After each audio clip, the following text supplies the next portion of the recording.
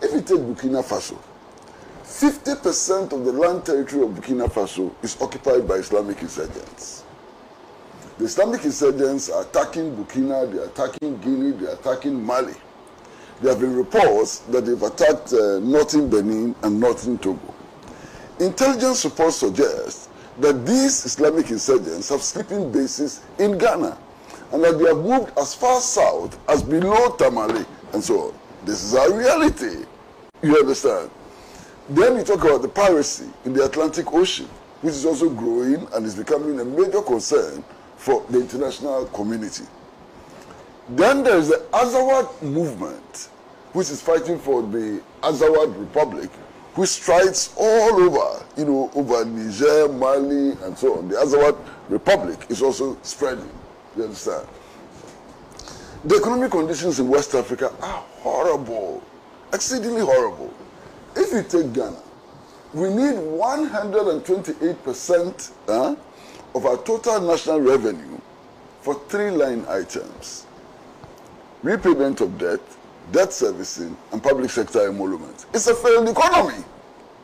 You understand? Now, this is the region in which we are. These leaders who are threatening to go and stage war and so on, they are responsible for this total mess in West Africa. Now, one thing baffles me. They are talking about going to restore democracy in Niger. Was there democracy in Niger before the coup? Was there anything which looked like democracy in Niger before the coup? These are frightened leaders, leaders who have failed, who are frightened that what is happening eventually would engulf them, and they are desperately trying, to smolder the flames, in the region, and they will not succeed. They are only going to create a lot more problem for the people of the region. Now, are these not the same leaders who went to La Cote d'Ivoire when the French armed forces overthrew Laurent Gbagbo and installed Alassane Ouattara to go and congratulate Alassane Ouattara? Where is their commitment to democracy? Why? These West African leaders have been changing their constitutions, allowing themselves to go for 3rd terms, in spite of the massive protest that is taking place. When the leaders have changed their constitutions and have gone for 3rd terms, is this not the same West African leaders who go there to go and congratulate them? What is their commitment to democracy? What is their commitment to democracy? One of the things which they've done which is just completely crazy. You have Tinubu, who has won a disputed election. The matter is in court, it has not been finished. West African leaders meet and make him their chairman. And they say that they are committed to democracy. These crazy leaders we have in West Africa. They go and make Tinubu, they are not even patient enough to wait for the outcome of the petition before the court. They go and make him their chairman. And then they turn around and tell us that, as for them, they love democracy. What kind of democracy do they love? In any case, who is going to benefit from military intervention in Niger? It's the West. If you take France, 1 out of every 3 light bulbs is powered by uranium from Niger. 1 out of every 3 light bulbs is powered by uranium from Niger. And yet, Niger is one of the poorest countries in the world. And our leaders are not thinking about this paradox. You understand? What they care about is going to install one of their colleagues who messed up so much. You understand? That's what they care about. If you take all of the French-speaking African states, all of them keep their foreign reserves in the Central Bank of France. The consequence is that these African countries borrow their own money and pay interest on their own money that they have borrowed. And West African leaders are not sensible enough to realize that the way out of this is to have a common currency for West Africa, which enables these French-speaking countries to break away from French neocolonialism. They are not even sensible to realize that that is the key to solving many of the economic problems which confront us in the sub-region. They can't see that. We've been talking about a West African currency for how long? What have they done in order to promote that? And then they go and sit somewhere in Abuja and they decide that they are going to send soldiers. Whose children should go and die? to install a useless president whose children should go and die. You think that the soldiers, they are just there to die for any useless cause? They are not. They should try it. They should try it and send soldiers there. When the soldiers get killed, they will see the repercussions in their own countries. It has happened many times, the ripple effect. Why? All of these West African leaders who are meeting to make these declarations and so on, how many of them enjoy the popularity that these coup leaders enjoy? This young guy who recently returned from the Russia-Africa summit, you saw how the whole country...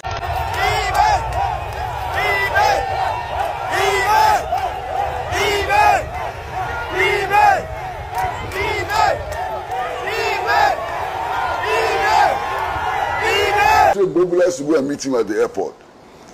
Let any of these West African leaders, Tinubu, Alassane Ouattara, and so on, try to mobilize people to show support and see how many people will turn up. When ECOWAS sent a delegation to Mali to go and persuade the Malians to hand over, did they see the hundreds of thousands of people who poured out into the street in support of their regimes? Did they see it? How many of these West African leaders enjoy 10% of the popularity that these coup leaders enjoy? That must teach them a lesson. In any case, what is this democracy we are supposed to be protecting? What is this democracy we are supposed to be protecting? Who doesn't know that in West Africa, elections do not reflect the will of the people? Elections have become a joke. Vote buying is rampant. The use of violence in order to win elections is overwhelming. The things we do in West Africa, are these the democratic elections? They should stop wasting our time. What we do in West Africa is that the last election, how many people died? Nobody has even bothered to investigate how those people died. And they call this democracy. Ayawasu West Rogon. I met the victims of the Ayawasu West Rogon. Some have lost their legs. Some have lost their eyes. Some have been disabled for life. Not one person has been punished for what happened in the Ayawasu West Rogon. And then you turn around and say we are running a democracy. What democracy? My brother, democracy, whatever it means, must deliver what the people want. If it doesn't deliver what the people want, forget it. It is not democracy. Democracy, if you practice it, must lead to improving the people's access to social services, education, health, housing, employment, and so on. Which West African country is doing that? Democracy is about doing the will of the people. Which West African country is doing the will of the people? And then the joke of it all is the statement which has been issued by government that as for Ghanaian soldiers, they don't like coups because they are professionals. What is that? Ghanaian soldiers took an oath to protect the constitution. What we are doing here and there, what is constitutional about it? In any case, only recently, there is this tape recording which has been released, which nobody denies its authenticity, in which senior security personnel were discussing how to facilitate the rigging of the next elections. What is a coup-d'etat? A coup-d'etat is when you conspire to prevent the people, their votes from counting. That's a coup-d'etat. It doesn't have to be soldiers shooting guns and so on. Some people are currently on trial for apparently discussing belonging to social media platforms and where certain discussions took place. Our attitude to this leaked tape shows us very clearly that, in fact, we are happy with some coup d'etats. We are very happy with some coup d'etats. Because what were they discussing? That if you have a certain person there as IGP, the shenanigans which would enable them to break the 8 and so on will become possible. If you have somebody else, what is that? Is that not a coup d'etat? They should stop wasting our years. And you see, perhaps I have the advantage of age. I've seen all the coup d'etats from 1966 till now. I saw it. I lived through it. I can speak about the 1972 coup. Security officials were saying that a coup d'etat was not possible. It happened. The soldiers did not even fire one shot. The Buzia government was kicked out of office. 1979, you had the likes of Chris Asher going around the country carrying weapons and saying that they were ready to fight coup-d'etats. When the soldiers struck, all of them ran away. There was nobody there to defend it. They all ran away. I've seen it before. 1981, how many people were not thumping their chest and creating the impression that they would fight coup-d'etats? When Jerry Rawlings and a small band of soldiers struck, all of them ran away. They should stop wasting our time with this thing about going to resist and so. Resist what? Who is going to resist what? I have seen the consequences of coup d'etats. I've seen innocent women, our mothers, our sisters, stripped naked on the streets. I've seen their private parts being whipped. I saw it. Why? In early 1982, I was under detention in the military barracks. I saw what happened. Nana Coupd-d'etat, who was the national chairman of the PNP, I was in the same cell with him. Okay? His son was brought into the same cell. He was forbidden to talk to his son. He was told that if he ever spoke to his son, with whom he was with in the same cell, he would be severely punished. They dug a trench, put Nana Coupd-d'etat in the trench and started firing above his head. I saw it. I saw soldiers come to the Gonda Barracks guard room and tell some of the inmates that they were coming for them at midnight. At midnight, we heard the armored vehicles roll in and take these people that had been, selected in the afternoon. In 5 minutes, 10 minutes, you heard the gun reports from Air Force Station. They were being executed without trial, without charge. 246 Ghanaians got missing. Missing persons. 246 Ghanaians got missing.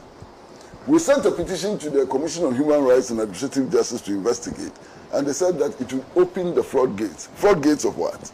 So I've seen all of this. My own classmate, Lieutenant Tete, had gone out, to jog, and he was on his way back home. They just shot him. Why did they shoot him? Because he was in a tracksuit. And tracksuits were presumed to be the uniforms of dissidents. He was shot dead. My own friend Kwame Ajima was shot dead at the border guards headquarters. For what? For protesting against IMF measures and so on. So look, we have seen all of this before, and we would all have wished that we never return to this mayhem. Never return to the era of coup d'etats. All of us are not happy about coup d'etats. But you see, sometimes you ask yourself, what is the difference between a coup d'etat and what we have in West Africa now?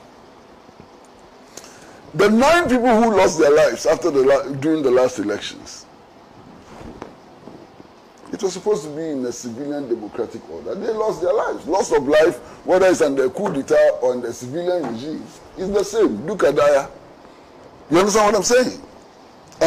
The people who were molested, who were shot and so on, as I also West were gone. Doesn't matter to them whether what happened to them, the atrocities committed against them, happened under coup regimes or under civilian regimes. It doesn't matter to them. The economic condition is driving people crazy. Whose democracy? Whose democracy are you protecting? The democracy of the masses? Or the democracy of the very, very few, the tiny few, who have managed to take us hostage through fraudulent elections? Is that what they're talking about? Look, these West African leaders must understand in clear terms that any attempt to wage war on Niger will be resisted by the masses of West Africa. It will be resisted by the masses of West Africa. Already there are indications. Burkina, Guinea, and Mali have said that any attack on Niger will be considered as an attack on them, an aggression against them, and they're going to fight. You see, these West African leaders, I think their thinking capacity is too small. Listen, you have Wagner in Burkina Faso, you have Wagner in Guinea, you have Wagner in Mali, okay? The last time I checked, Wagner was also moving into Niger. You're going to wage war against these countries. You're going to confront Wagner. Are you going to break back? Huh? Are you going to stage a scenario for Ukraine war in West Africa? Are you mad? Are these leaders crazy? I can't believe it. In any case, where is their capacity to wage war?